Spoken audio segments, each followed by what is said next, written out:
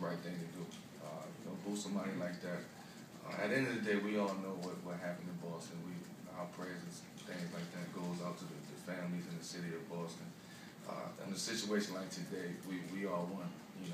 It's all about the U.S. It's our country, and it's sad that we got to go through unfortunate tragedies like that. So I don't think whoever booed them shouldn't have booed them. Not in a situation like that. All right, thanks, Carmelo. Thank you.